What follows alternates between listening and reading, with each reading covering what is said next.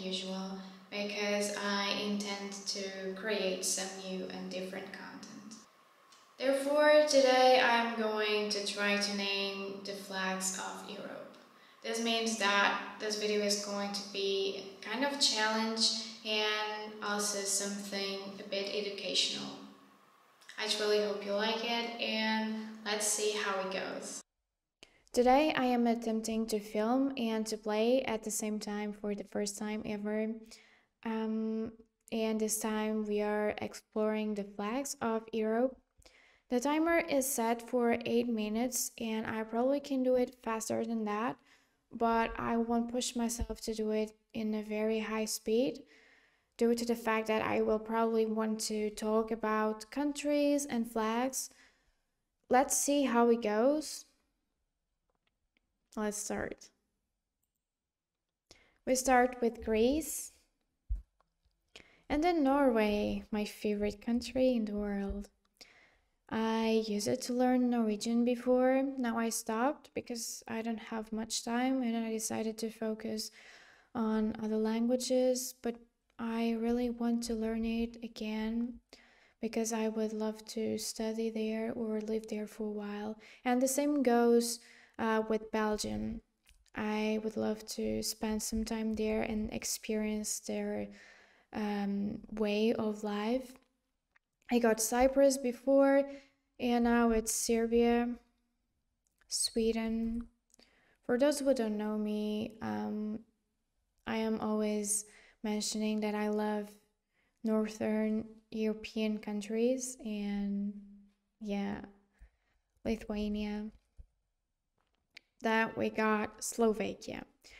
I used it to mistake both Slovenia and Slovakia flags, but now I am doing it right, so I'm happy. Hungary. Now it's Slovenia. And Denmark. I like how people there are always riding their bicycles towards work or even school. It's something that I couldn't imagine happening here in Portugal. And sometimes I also see the tourists, they might come from Denmark or even the Netherlands because it's another country in which they use bicycles often. But they come to Porto, for instance, with their bikes, and they will probably find out that it isn't the best city to ride a bike. Now we have Bulgaria. Portugal, I was just talking about my country. Estonia.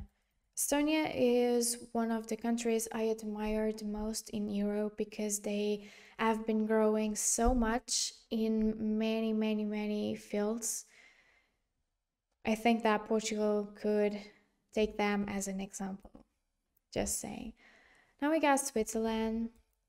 Their flag is small, but the country itself, when it comes to economy and quality of life, is so big. Vatican, I think it's the smallest recognized independent country in the world. Not sure though. Turkey, Netherlands, Czech Republic or Czechia. I will write Czechia.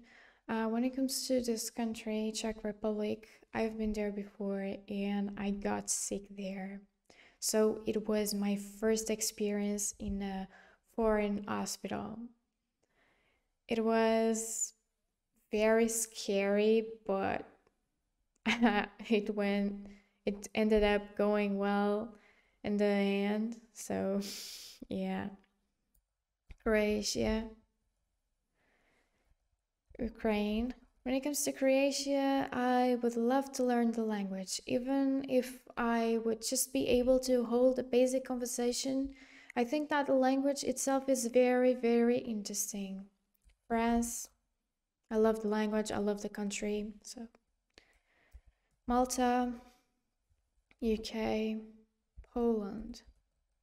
The last country I visited was Poland, Germany, and Belarus, and Latvia. And now we have Montenegro, and Spain. At least for me, Spain isn't considered to be a foreign country because it's so near Portugal, and I feel like Portuguese go there very often, so it doesn't even feel like it isn't home, you know? I don't know how to explain that, but I have this kind of feeling. Albania, Bosnia Herzegovina. Sometimes it is harder to write the names of the countries in English than to guess the flags. Ireland, they have a similar flag to Cote d'Ivoire. And Kosovo, it's a new country. I admit I don't know much about Kosovo yet.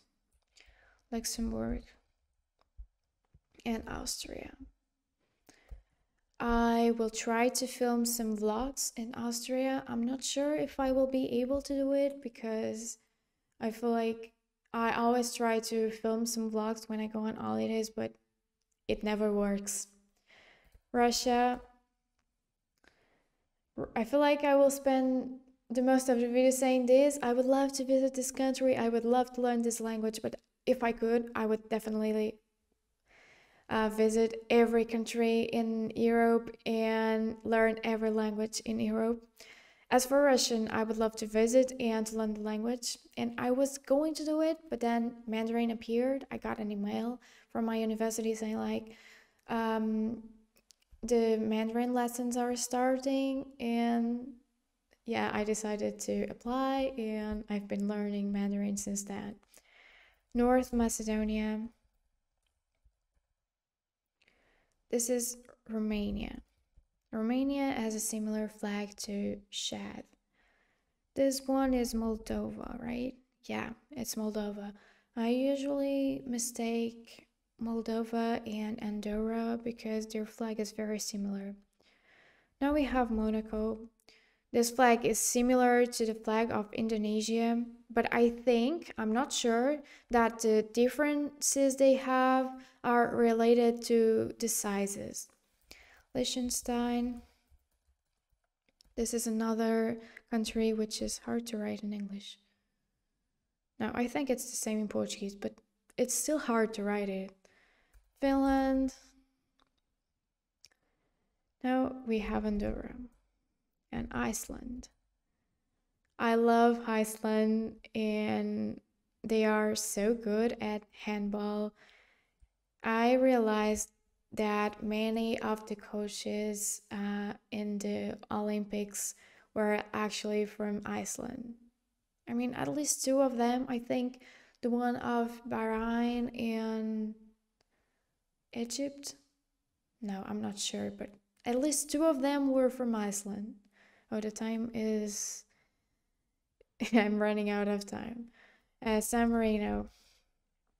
But okay, San Marino is a small country, and for me, that I am a postcard collector, I love small countries. When I get a postcard from a small country, I feel like it is something really rare.